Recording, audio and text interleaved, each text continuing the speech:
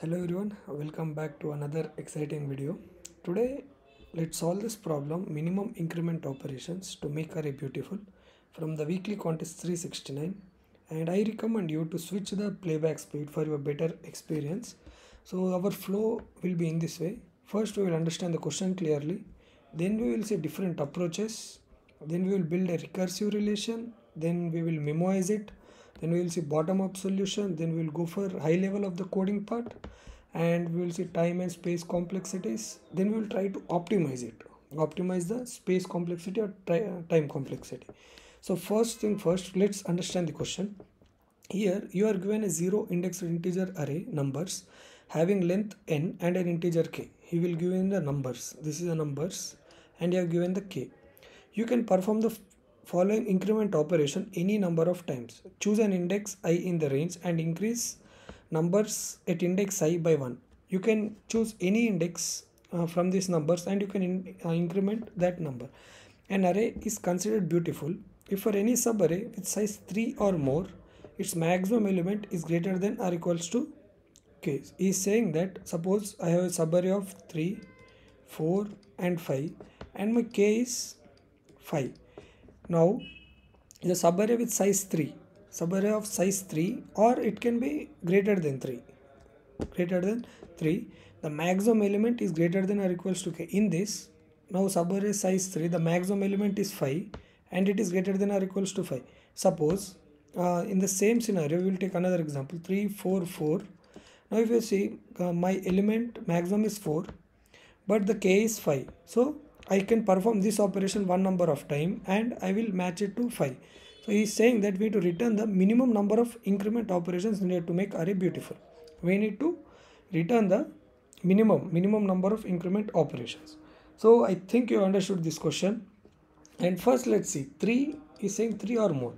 Okay, if it is satisfied with 3 subarray, suppose it is satisfied with 3, 4, 5, 6, it is satisfying with 3 subarray, it definitely will satisfy with 4 subarray, and it will satisfy with 5 subarray, 6 subarray. In subarray size increases also, it will satisfy, because we are making subarray 3 true, then definitely all the big subarrays will be definitely become true.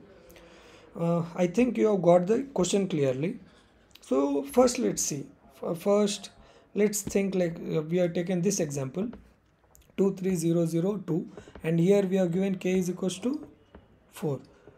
Here k is equals to 4. Now if you see this 23002, k is equals to 4, this is the modified array. This modified array is something that we are subtracting.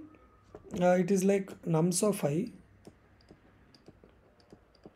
I is equals to max of k minus nums of I comma 0. I am taking this as my modified array because we want to match it to k.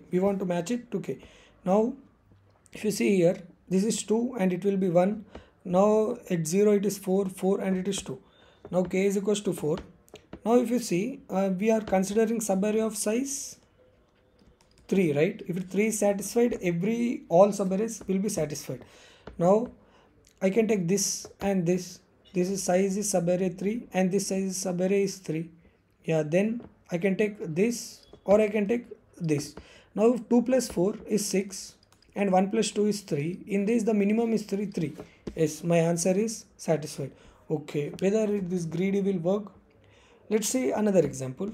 Now suppose you are given subarray this, and this is my modified. Now if you observe here, now you can take this 4 and this 6. My answer is 10. Or else 8 comma 0, my answer is 8, and 0 comma 2, my answer is 2. In this the minimum is 2, but Ayush, if you observe carefully here, if you observe it, now in this subarray we have 10, which is satisfying my k is equals to 8 condition, and in this subarray I have 10, and in this subarray also it is satisfying, and this subarray is also satisfying. How? Yes, these two 10s are making my answer valid. Okay, so this 0 this 0. Okay, greedy will definitely will fail, because you can take this element and this element, and how you will know about that? How will you know about it? We don't know, right? So greedy will fail. We have failed the greedy. Now let's think about DP, whether DP will work or not. Let's consider this as our modified array, and suppose if I take this element, I can take this or this, I plus 1, I plus 2, or I plus 3. And suppose if I am taking 8, I can take 0, 6, or 0. Yes, because if you are taking this, and these two elements can be taken, this element should be taken to make this side subarray, this side subarray, to make this side subarray beautiful. Sorry for that big delay. And this is my modified array. Now we will see the recurrence relation. Suppose we are at I, then we can go to I plus 1, I plus 2, or I plus 3. Yes, because we can take this or this or this. Now after taking this 3, we want minimum.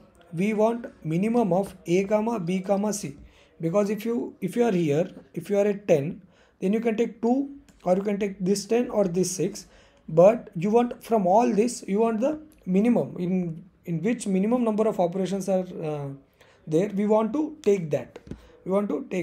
Now we got this minimum. Okay, what will be my base case? Base case will be, if I is greater than or equals to n, we will directly return 0. This will be my base case. Now let's see, I is changing continuously, then definitely we can think about memoization. So f is like a solve only. I have to write it to make it more appear on the paper, on the screen. I have taken f. Now if you take, this is my start, I can start with 0, 1, or 2. Anything from anywhere you can start. You can start from here or here or here. You have 3 choices. If you are starting from this choice, you will take this, and this. If you are taking at 8, you will go this, here, and here. You will, every time you are incrementing, plus 3. If you see, I will take 0, 1, 2. And if you see here, this f of 1 is repeating, and this f of 2 is repeating, and here see, f of 2 is repeating here, and f of 4 is repeating, and everything is repeating. So you can say that this is a subproblems are exist. So we can apply memoization as well. Okay, we have came till here. We have understood the approaches, then we have built a recursive relation, then we saw memoization. Now we will see, like we will see high level of the coding part. I recommend you to code yourself, because if you see the recurrence relation and you can code, then it's like you will be good at recursions. So I will recommend you to code. And here you can see nums.length is 10 power 5, so my order of n will be valid. So if you here the recurrence relation, I have declared this should be long, because if you see here 10 power 9 into, it can go to 10 power 5, it is 10 power 14. My integer can't store that much big value, so I will take long. And here we have memset long, and answer equals to minimum of it 0 index, at 1 index, and 2 index I am starting. If it is, then I plus 1, I plus 2, I plus 3. It's same like recursive relation. We are adding this v of I, where we have added here this v of I. We are considering this, and then we are making the minimum of a, comma minimum of b, comma minimum of c. Then this is my base condition. I is greater than, we are returning 0. And we have added the memset. And we have added DP. And I think like DP we are storing in the cache. DP, like memoization, is like a cache memory where we will store the results to use for the further operations. So I think you have got this dynamic programming approach. Now let's see this bottom up. Now if you observe, at index 0, 1, 2, we are directly storing, we want to store that index values, because if you see here, we are starting with 0, 1, 2, and we are storing that. So if you are at 0, my answer will be at 1 index, my answer will be at dp of 0, and at 1 dp of 1, dp of 2. Then if you come here at index 3, I can go to -1, -2, or -3. In this I want the minimum. In the answer also, after getting dp, this is all my dp array, there can be 3 possibilities. This is n-1, n-2, n-3. If this is satisfying, then definitely all this will be satisfied. So my time complexity would be order of n, my space will be order of n, and but if you observe it, we are taking only 3 indexes, I minus 1, I minus 2, I minus 3. You can reduce it to order of 1. You can reduce the space complexity, but time complexity will not be decreased.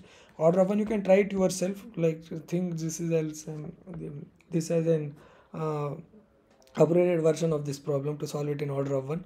So I think we have went for time complexity and we have optimized it, and I think you understood this solution. If you understood, please do like and subscribe to my channel, and thank you for watching.